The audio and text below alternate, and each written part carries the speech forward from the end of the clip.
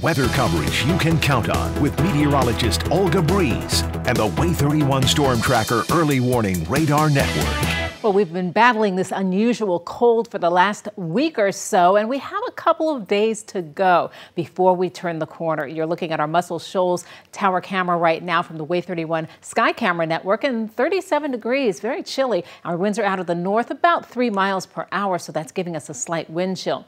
39 Gunnersville, 35 Decatur, and 37 Muscle Shoals. In all, though, these temperatures are going to drop sub-freezing. We're already seeing 32 for Fort Payne and for Lawrenceburg at this hour. The rest of us are going to follow suit. One thing that the clouds above us right now are not going to bring is rain. We will stay dry on our Way 31 Storm Tracker Early Warning Radar Network. And although you'll see some clouds from time to time in the afternoon on Saturday, not tracking any weekend rain. That does change, though, when we move into next week. We have an opportunity to dampen at least a portion of your Thanksgiving Day festivities. For us for right now, though, we could definitely use the rain. The tan-shaded areas are in a moderate drought. We're abnormally dry where you see the yellows popping up. So all of the region could do with a little bit of rain. Hopefully we'll get at least some of that done on Wednesday and Thursday. 25 when you wake up tomorrow morning. There will still be a few lingering clouds early in the morning, but we'll break out some sunshine into the afternoon for your Saturday forecast. Overall, though, it is going to be a chilly start. If you have those early morning dog walking duties,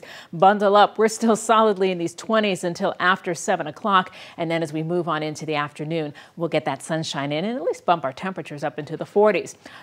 Future radars coming in clear at 7 a.m. showing us a few clouds by the afternoon and evening hours, but again, no rain. We're quiet and calm on Sunday morning as you head out to those Sunday services. But in the afternoon on Sunday, a few passing clouds, mainly across some of our southern counties, will be possible. I think most of the clouds stay away until Monday, and then once we get into Tuesday's forecast and beyond, we're tracking some rain chances. I think our best opportunity for rain will be on Wednesday. Some of us can see up to about 1/4 of an inch across the region, but the biggest weather story long term in the next 7 days is that we will eventually warm up. It's going to be chilly for the weekend, but by the time we get to Tuesday and getaway day on Wednesday, we are back near 60 degrees. So hang on for that chilly morning start and a cold day on both Saturday, 49 degrees, Sunday, 45 degrees, and then we turn the corner. Monday, Tuesday, Wednesday, the warm-up begins. The rain arrives by Wednesday night. Stay with us. We'll be right back.